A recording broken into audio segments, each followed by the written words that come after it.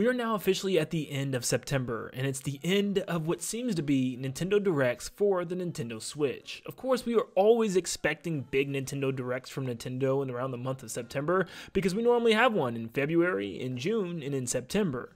But it looks like this year, Nintendo has been doing some odd things, as we started the year with the Partner Direct, and we just got a Partner / Mini / Indie showcase literally at the end of August, which was completely strange. And making our way all the way to the end of September, it's strange because it doesn't seem like Nintendo's having a Nintendo Direct in this month either. Which is strange because out of 7 years of Switch Nintendo Directs in the month of September, we've had one every single year. 7 out of 7, and this is going to be the first year we don't have a general Nintendo Direct for the month of September for Nintendo Switch. And I think it's clear what the reasoning is behind this. Obviously, we are gearing up for a brand new console, a brand new iteration of Nintendo Switch, which is going by the name Switch 2, currently online. So with a Switch 2 reveal being imminent, and what looks to be the end of current Nintendo Switch Nintendo Directs, I wanted to take a look back at all the Nintendo Directs that we've gotten for Nintendo Switch, all the way back from the beginning of 2017 and all the way up till now, here at the end of September of 2024. But first, I want to thank today's sponsor, HelloFresh. HelloFresh is a weekly meal kit company that can help bring fresh ingredients straight to your doorstep for you to create your own masterpiece for dinner nights. Each box has easy to follow recipes with pre-portioned ingredients, and these are all recipes that you get to pick out and choose. So if you're a picky eater like me, you can make it easy on yourself by only picking things that you'll love to make and that you'll also love to eat. In fact, this is the biggest menu yet, with over 50 different dinner options for you to choose from, with market items that will suit any healthy lifestyles. Let's face it, life gets busy, and as a content creator myself, I often find myself not having enough time to prepare for dinner, and this makes life so much easier, especially if you have children out there, because odds are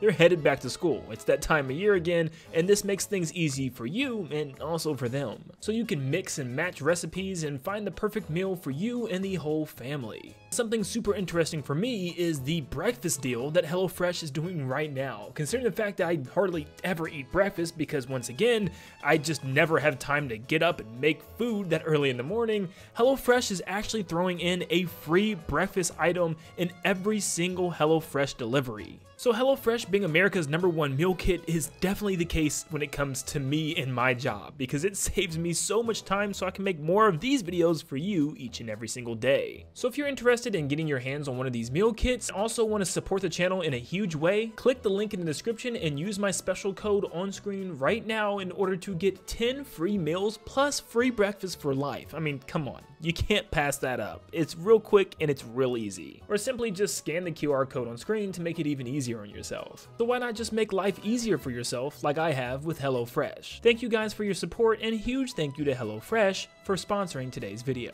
So let's not waste any more time because there's so many Nintendo Directs to dive into. This is 8 years with over 22 different showcases to talk about, and I want to kind of briefly talk about each one and how well they actually all did during the entire Switch era. So we have to start off all the way at the beginning with a non-Nintendo Direct presentation, and still to this day, my favorite Nintendo presentation ever. Like, seriously, I will never forget this night. Yeah, it was a strange time to be viewing this. If I'm not mistaken, this was a random Friday night, and this was such a bizarre event in the beginning of the year in January of 2017.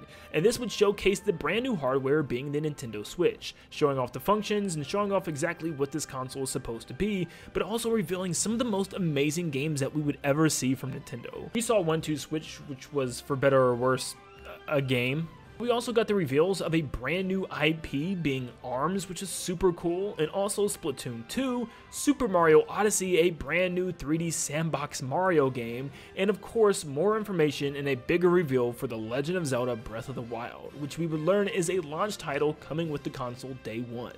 I genuinely don't know if this event will ever be beat for what Nintendo was able to showcase in one presentation. So many amazing, huge first-party games. It was seriously just a dream come true event for Nintendo fans and the perfect way to start off the hype for Nintendo Switch. Well, the hype would continue, because after a January presentation, we'd have to wait until a weird April Nintendo Direct to get more information, and It was strange because they were still showing 3DS games off at this time. Yeah, we were having things like Hey Pikmin shown off still, which is such a bizarre thing at the time. And even thinking back, I completely forgot that this was even a thing. They even had 3DS headlines. There were multiple 3DS announcements, even with a whole portable/home console being a thing. So yeah, I'm not 100% sure what Nintendo's plans were with this, and obviously these games never did sell that well that were coming out towards the latter years of the console's release. But this Direct was nothing special. It was just giving us a little bit more information on some upcoming games like ARMS, kind of fleshing it out, and a lot of the show was dedicated to this game, showing off what this new IP was going to be about, and also showing off some more things with Mario Kart 8 Deluxe, which was just that, a deluxe version of the Wii U game. We would then end the show with brand new Splatoon 2 footage, showing off a brand new mode, kind of like a zombie horde mode, called Salmon Run. So it's still kind of wild to me that Salmon Run wasn't even introduced until like halfway through 2017, which was crazy. Nintendo would then go on to E3 to host a brand new type of show called a E3 Spotlight, where they would spotlight 4 individual games and fill the rest with some smaller titles as well. But this is also where we got more information on Xenoblade Chronicles 2, which was another huge title revealed during that Switch presentation that I just completely forgot about until now. Don't kill me, Xenoblade fans. But this was a huge deal and another major release that would release at the tail end of the year. But goodness gracious, this Nintendo Direct was filled with tons of game announcements, including a brand new 2D Kirby with Kirby Star Allies. Pokken would be making a return, getting us a deluxe treatment. We would have a new Yoshi game with Yoshi Crafted World, another 2D Yoshi experience, kind of following after the events of Woolly World. We'd get a brand new Warriors game, but with Fire Emblem this time around, DLC for The Legend of Zelda Breath of the Wild, which was heavily anticipated. That weird rumor of Mario and the Rabbids teaming up for a brand new RPG, which actually came true and ended up being one of the best RPGs and one of the best Mario games, believe it or not, on the console. It was so surprising how it worked so well. Not to mention, it was the first time where we would see the big mechanic of Super Mario Odyssey to end the show, being the capture mechanic, which blew all of our minds. And this was still the same show that revealed Metroid Prime 4 being in development, which absolutely shook the world, even though it would go on to scrap development and restart entirely, and we wouldn't see a first gameplay trailer until 6 years later, this year in 2024. And then we had the September Direct of 2017, and nope, Nintendo still was not done and not ready to let go of the 3DS, showing Ultra Sun and Ultra Moon, and also some more Kirby goodness, Mario & Luigi remakes, and even Mario Party having a return on the 3DS. It was a weird time to be a Switch fan because you just had these two consoles both still getting separate games. In fact, the biggest reveal and talked about game here was probably Metroid Returns, which was a 3DS title, which was very strange, where everything else in the show was just touching on more information with Splatoon 2, including updates to the game, and also more in-depth deep dive analysis of Super Mario Odyssey. But overall, we've already got so much stuff announced in 1 year, what else could they show at this point? Woo-wee! What an amazing way to kick off the Nintendo Switch. Well, how would Nintendo follow up in 2018?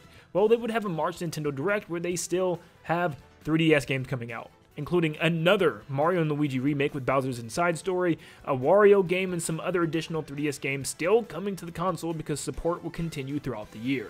But overall, this Nintendo Direct was pretty light. After an amazingly heavy first year, it only made sense that they'd had to have a cool-off session, and that's exactly what this was. We got things like Mario Tennis Aces, which was an okay Mario sports title, more 3DS ports like Captain Toad, and even Hyrule Warriors getting a definitive edition on Switch that to this day, I am still trying to 100%, and I just probably got around halfway done. Seriously, that game is an absolute monster. We'd finally see the Octo expansion DLC for Splatoon 2, which was seriously one of the best parts of the entire franchise, and the show would end with an absolutely massive bombshell, revealing what looked to be something else Splatoon related, but nope, it would segue into a brand new Smash Bros. Reveal with Super Smash Bros. Ultimate. Only we wouldn't know the name yet, but I was so looking forward to the next Smash Bros. To finally see a playable Inkling, or maybe even Octoling in the game. We wouldn't get Octoling, but seeing Inkling there was already making my dream come true without even seeing what this game was going to be in the first place. This was such an amazing reveal. And then the E3 show would start off with Daemon X Machina.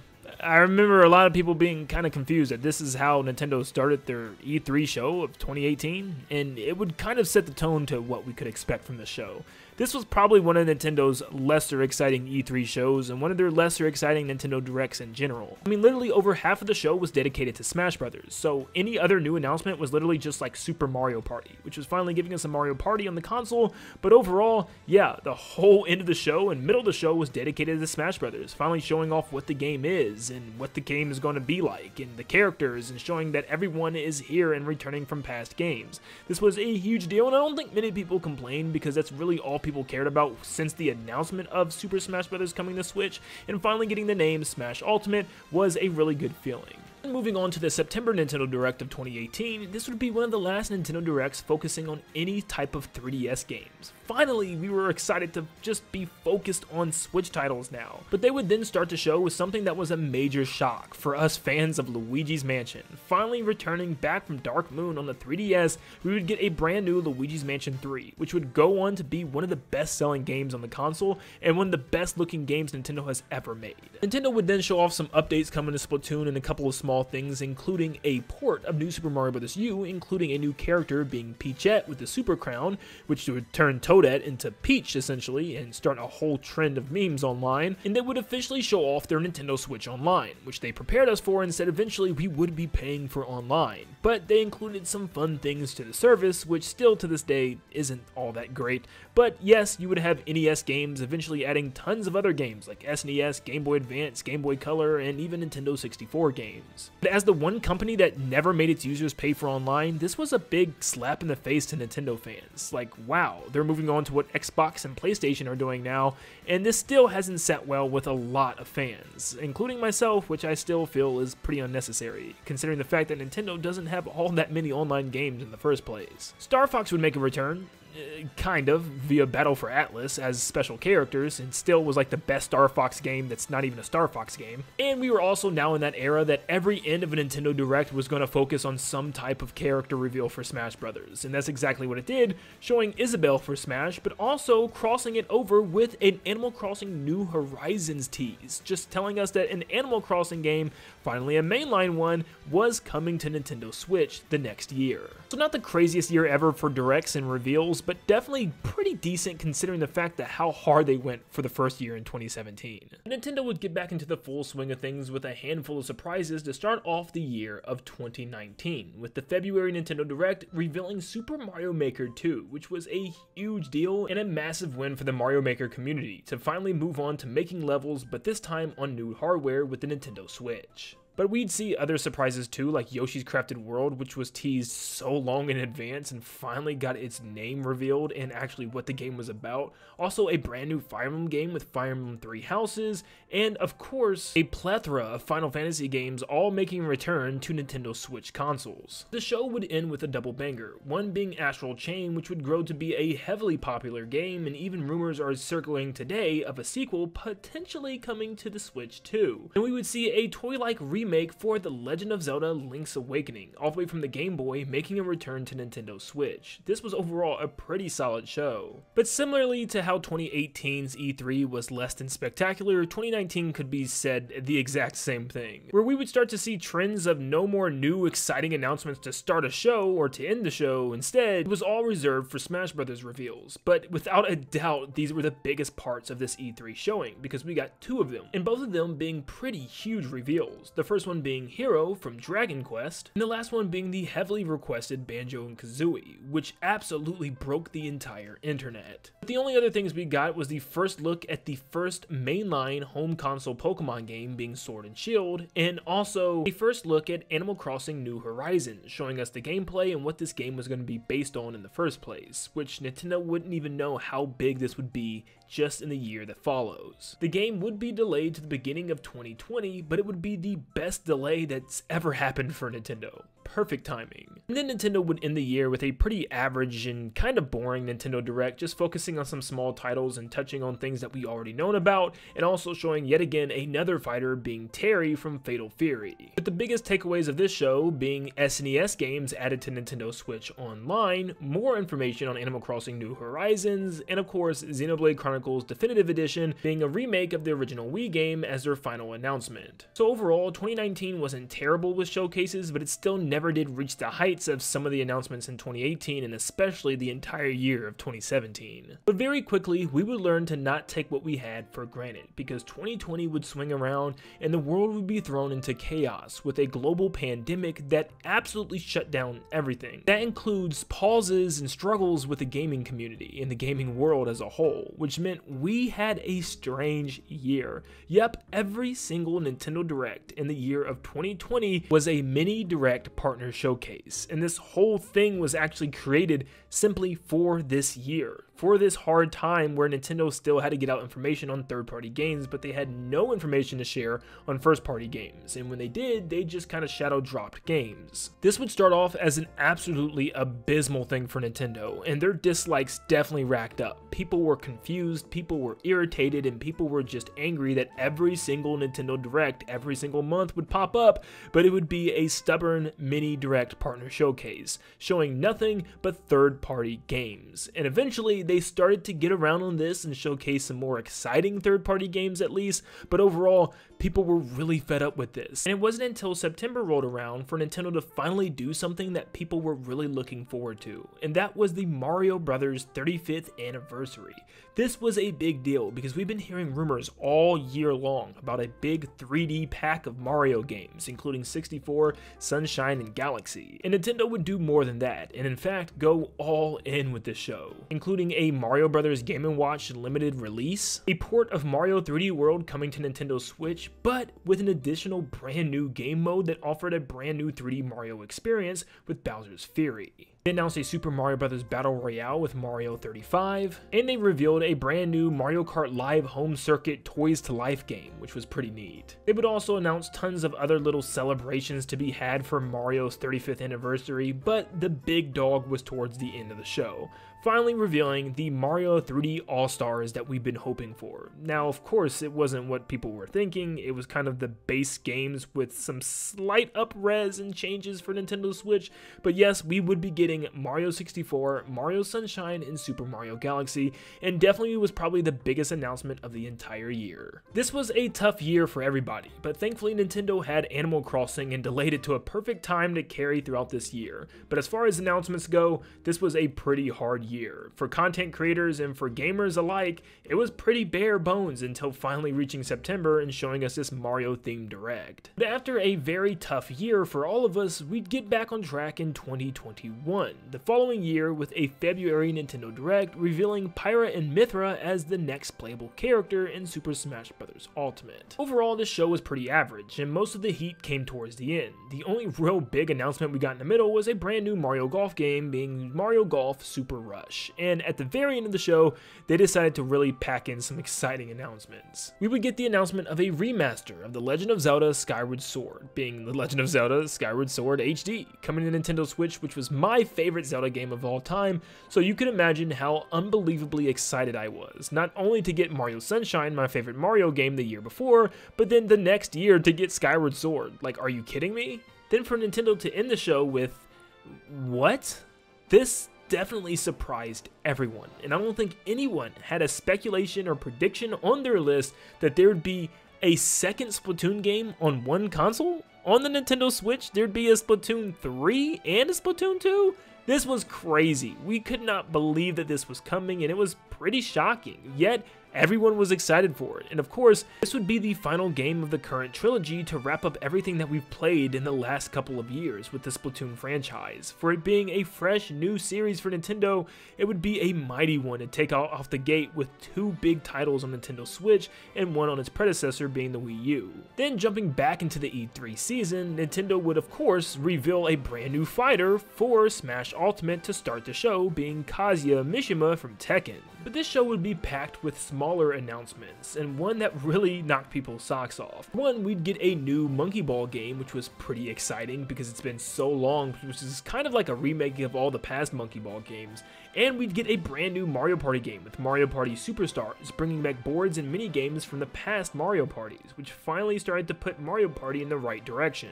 Everybody would then fall out of their seats seeing Metroid 5 pop up on the screen for it to be a brand new 2D Metroid game, which was Metroid 5, because it was even named Metroid Dread, like the game we've been hearing about for so many years that just never got to finish development. Yes, Metroid Dread, Metroid 5, whatever you wanted to call it, it was real and it was here, finally giving us an amazing 2D Metroid experience on modern hardware. We would also get announced a sequel to 2017's Mario Rabbids, giving us Mario Rabbids Sparks of Hope, kind of throwing in a Mario Galaxy vibe with Lumas this time around, or what they would call Sparks. And finally, we would get our first gameplay look at the sequel to The Legend of Zelda Breath of the Wild. Still no title yet, but finally showing us a little more gameplay, which seemed to be more or less the same of Breath of the Wild, but with some new abilities and some secret areas that we've never seen before, high above the skies of Hyrule. But of course, this game would not come out in 2022. Nintendo would finally announce the real final Smash Bros. Sakurai Presents, showing off the real final character that wasn't Byleth. But once again, this would be a show that was pretty self-contained. It wouldn't be anything super crazy. For instance, they showed a brand new 3D Kirby game, which was probably the biggest highlight of the entire year. Finally, Kirby jumping into 3D was so awesome, and the game was actually leaked literally like hours before the showcase, which was a bummer because, man, it would have been such a surprise to see this for the first time. But yeah, it was super exciting for us Kirby fans for them to finally go 3D. And strangely enough, this is also where we would see the cast to the Mario movie. And of course, the internet would absolutely blow up at this because it was such an amazingly strange casting that we never expected. And it just felt like a dream to actually see these actors pop up besides these, famous Mushroom Kingdom characters. It was strange. And after some brand new Splatoon 3 information, Nintendo would also give us a new look, or the first look rather, at Bayonetta 3. Like I said, not a completely knock your socks off type of show, but definitely a really good one to end the year. Well, 2022 rolls around and we start the year with another February Direct, and it's a pretty decent one. It starts off with yet again another Fire Emblem Warriors game, this time based on 3 houses. We'd also finally see the return of Mario Strikers with Mario Strikers Battle League, which wasn't the greatest of games, and he kind of lacked a lot of content actually, but still, it was Mario Strikers and it was back. We got revealed a new Wii Sports, but this time called Switch Sports, and kind of ditched the Miis for these new characters that a lot of people didn't like. You could still use your Miis, but it definitely was pushing for a new direction with its character design. And then we just sat and watched Nintendo developers play volleyball. Zumi serving. How will the opposing team react? Takahashi makes the block. Another one's coming. Koizumi saves it. A setup in the air, and here comes the spike. The other team saves it and fights back. Yeah, this went on for almost 2 minutes straight.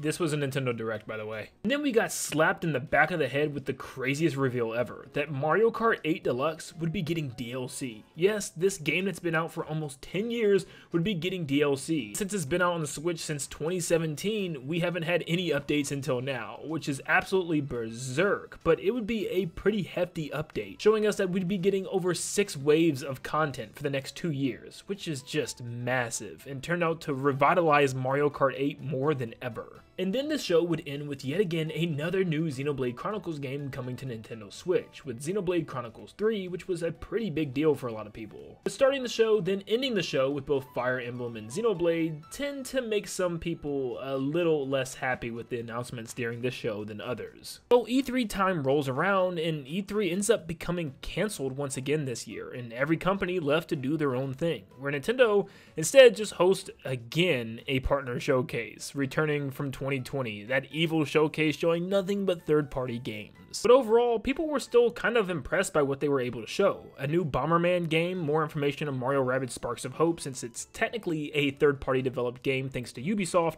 and also Pac-Man World 1 getting a remake with Pac-Man World Repack, which absolutely made me fall out of my chair. But then Nintendo would start the September Direct once again with another Fire Emblem game, this time being another mainline with Fire Emblem Engage. And of course, you could bet A lot of people were upset that this was like the third direct in a row where we got Fire Emblem or Xenoblade starting or ending the show. This was also the direct that was deemed the farming simulator direct, which literally showed so many farming games. I think someone set and counted, it was like 6 to 7 different farming simulators. Like, how was this allowed? Miyamoto then came on to beg us to play Pikmin Bloom, because a lot of people probably weren't playing that game, but then said, hey, guess what? Yep, Pikmin 4 is finally a thing and it's coming soon. And oh my goodness, it's just a big sigh of relief from the Pikmin community. Finally, this game is real. But then we get the announcement of Kirby's Return to Dreamland Deluxe, my personal favorite announcement because I am such a big Return to Dreamland fan. In fact, it's my favorite Kirby game outside of the Forgotten Land.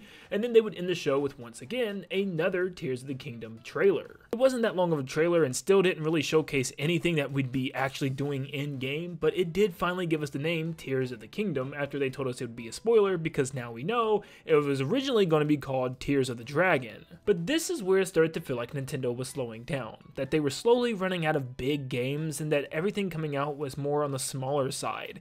That was until we entered 2023, and everything got flipped on its head, where it looked like Legend of Zelda Tears of the Kingdom was going to be the last major game for Nintendo Switch.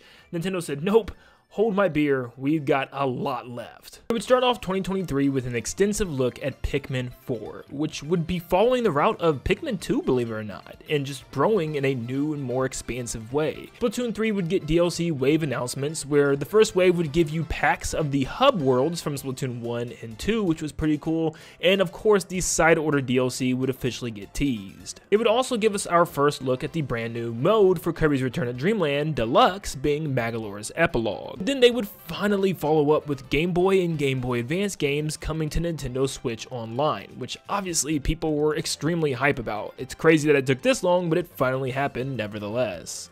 And speaking of finallys, the rumors were correct. We would finally see Metroid Prime getting a full-blown remaster, which would be one of the best looking games on Nintendo Switch and go down as one of the top reviewed games on the entire platform. Nintendo would literally drop the game that very same day, which was insane, but you could only get it that same day digitally. We would have to wait a couple of weeks to get the physical version, but still was an incredible surprise nevertheless. So all around, it was a pretty decent show, including a brand new look at the next wave of DLC for Mario Kart 8 Deluxe, including a look at the fact that we'd be getting new characters as well with Birdo's new addition, but finally another deep dive into The Legend of Zelda Tears of the Kingdom. And this time it was a pretty hefty trailer, showing a story, gameplay, and the brand new world we'd be exploring. This was a pretty decent start, but nothing super spectacular. E3 would make a return, but a lot of companies would instead back out and not even take part in the events, instead hosting their own events, and Nintendo would do the same, hosting their own June Nintendo Direct. They would start the show with the brand new main series Pokemon game being Pokemon Scarlet and Violet, showcasing the 2 DLC packs coming later that year. And this would be the same Nintendo Direct that started the Mario RPG madness that would go on for a year to follow, starting off with Mario RPG getting a full-fledged remake from the SNES, moving to the Nintendo Switch now. But that wasn't it. We get an inside look at a new Princess Peach game coming out, and Luigi's Mansion 2 getting a remaster announcement. Like, what? All in the span of like a minute. A second WarioWare game for the console would be announced called WarioWare Move It, which is very similar to that of Smooth Moves on the Wii, and then they would end the show with something that would blow our minds. Yes, another main huge game coming to Nintendo Switch. After all the leaks and rumors were suggesting Nintendo Switch was done until the next console with big games, Nintendo would finally reveal the next series in the 2D Mario formula, being Super Mario Bros. Wonder. This year that was supposed to be a quiet swan song for the Switch turned out to be a massive huge hit, with Tears of the Kingdom, Super Mario Bros. Wonder, and Pikmin 4 crammed amongst other smaller announcements and releases throughout the entirety of the year, plus the Super Mario Bros. Movie. Nintendo was killing it. September Direct to end the year would start off showcasing what Side Order was about, and show how it was like a dungeon crawler, a brand new style of Splatoon gameplay for us to explore with,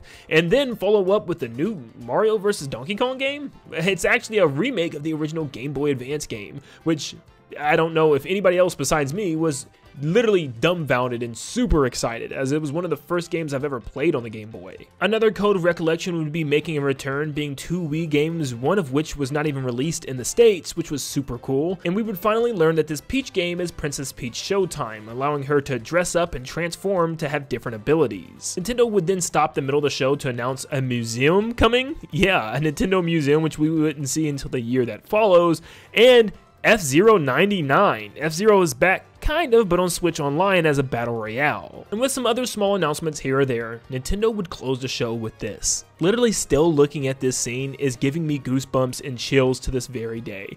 I seriously think this is one of the biggest reveals Nintendo has ever given Nintendo fans in the recent 10 years. Fans all over the world finally cried out and rejoiced, because one of the best, if not the best, Paper Mario games, and one of the favorite Mario game fan classics from the GameCube would finally make a return as a full-blown remake, being Paper Mario the Thousand Year Door. Giving us Mario RPG and the Thousand Year Door within the last 2 directs was seriously something that no one would ever predict in their entire lives. This was truly incredible. Then that leads us to this year. Yes, the year of 2024. And would you believe it if I said we've only had one major direct this year? It's kind of crazy, and that's probably due to all the Switch 2 madness that's been floating around out there. At the very beginning of the year, we started to hear rumors that a Switch partner showcase would be hitting instead of a general at the beginning of the year. But that was only because it was to be followed in the month of March by a Switch 2 presentation. And as we would wait,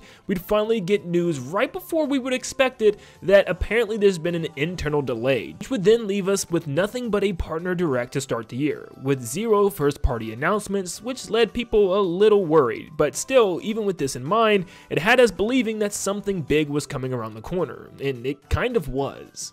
On May 7th of 2024, Nintendo would come out on Twitter and state that they would be officially announcing the successor to the Nintendo Switch console sometime in the fiscal year, finally acknowledging the existence of the thing, and also acknowledging that there would be a Nintendo Direct in June. Like, Nintendo's never done this. This generated so much hype. But with the Switch successor coming soon, surely Nintendo doesn't have much to show during this, right? Well, we're not done with Mario RPGs, because the impossible becomes even more impossible.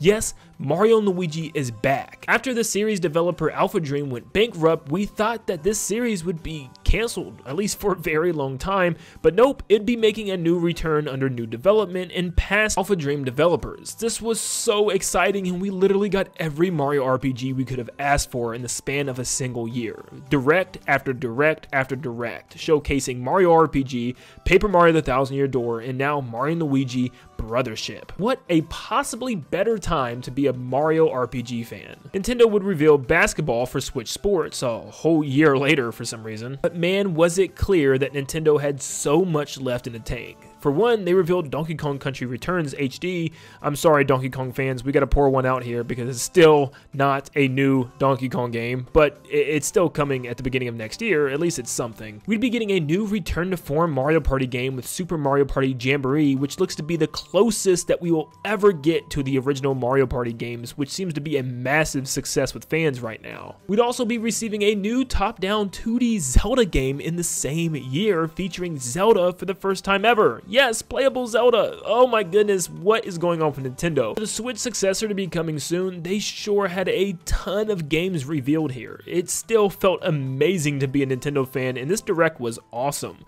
But man, they would shock the world even more by ending the Direct with a final gameplay showing of Metroid Prime 4. It has been literal years until we've gotten anything on the development of this game, and finally getting a full gameplay trailer showing in-game gameplay is something that we desperately wanted and needed to be assured that this project is moving along smoothly. And I think it's safe to say it's definitely moving along smoothly, even showing Sylux for the first time since Metroid Prime Hunters. Like, this is the trailer we've wanted. The game would then be titled Metroid Prime 4 Beyond, and then be slated for next year, which who knows if that's actually going to happen based on how many times this has been restarted and paused and delayed, but I'm just happy to finally see the game. It's real. We then move on towards the end of August, and we start hearing rumors that Nintendo is pushing up presentations to get ready for something big around the month of September/October. So we'd be getting presentations a lot sooner than normal, and that's exactly what happened. Nintendo would do the first ever partner showcase and Indie World combined show at the end of August? Yeah, literally towards the last week of August, where the week prior they would also have a museum direct showing off the facility. But it was pretty strange that we were getting all these things at the end of August, almost seeming like Nintendo was gearing up for something huge in September. That leads us to today. As of recording this video, there has been no mention or announcement of a Nintendo Direct or any type of showcase for Switch 2 or really anything, as we are in the last couple of days of September. Now, there's a good chance that I post this and for some reason Nintendo chooses the last day of September to announce the thing or something. Yeah, it's Nintendo. That definitely could happen. Hopefully not, because this video would just go obsolete. But at the end of the day, I think it's safe to say that we can close the door on general Nintendo Directs for the original Switch. It seems like Nintendo has released and revealed everything that they needed to show off, and it's just time to move on to the next console. And that's exactly why I made this video. For the last 7 years, we have received some amazing Nintendo Directs and presentations focused on upcoming games. And I can say, as someone who went through the Wii U and the 3DS era, that some of those Directs definitely dragged. They might not have the charm and Nintendo love that they used to have. They're definitely more quicker and to the point in getting out lots of more information in a shorter amount of time. And from these presentations, I have genuinely been very happy with some of the biggest reveals that I think I could have ever asked for as a Nintendo fan. Switch has given me some of the most hype moments in gaming history, and I just can't wait to see what a more powerful version of this console is going to do with the next 7 to 8 years. But here's to Nintendo's future, and here's to the future Nintendo Directs for the next hardware. We're just waiting on you and the Switch 2 now, Nintendo. It's your move. But thank you guys for tuning in, and like always, I'll see you all in the next one. See ya, guys.